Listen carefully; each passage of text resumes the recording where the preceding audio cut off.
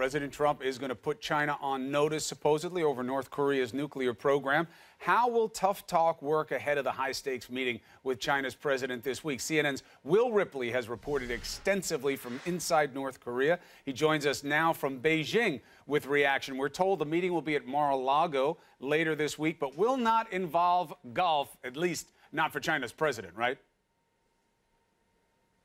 That's right, because he's actually banned all government officials from playing golf here in China and has shut down a number of golf courses. He's almost waged a war against the sport here. So an interesting backdrop, but they certainly do have a lot on their agenda, Chris. This interview with President Trump, where he said that the United States will take care of North Korea with or without China. Chinese officials not taking the bait on that, at least in their public statements overnight. The Ministry of Foreign Affairs said that there was a conversation that happened between Secretary of State Tillerson and China's top diplomat, queuing up this meeting, talking about its importance, but not even mentioning the subject of North Korea. Of course, China blames the United States for escalating tensions on the Korean Peninsula. The U.S. thinks that China has a lot of economic leverage that it's not using.